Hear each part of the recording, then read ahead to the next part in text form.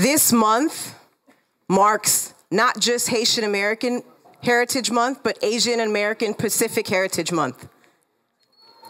This is in a period where our Asian community has been the target of countless acts of violence.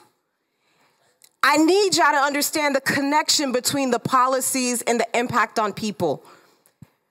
Representative Driscoll, Leader Driscoll, just identified the national origin discrimination concerns. And I want to reiterate them. And it's not because we don't care about national security, we do. But in every instance where this country has decided to target a particular group of people based on their race or national origin, the argument has always been national security.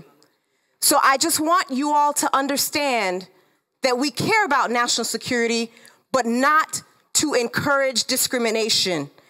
Discrimination is not an intended consequences. It's plain on the face of the bill. Thank you.